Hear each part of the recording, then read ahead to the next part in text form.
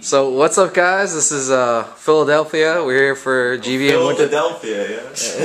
GB and Winter Brawl. We have a special guest, DSP. What's up, man?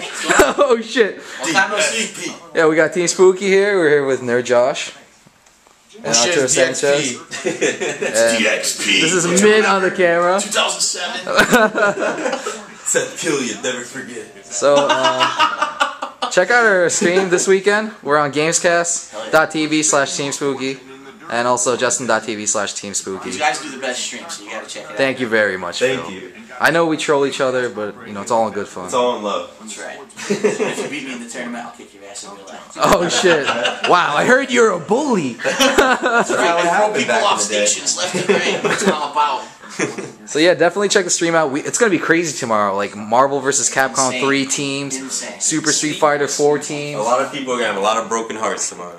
Yeah, man. I don't know if it's gonna finish tomorrow. Marvel 3, oh my god. I thought this game was good.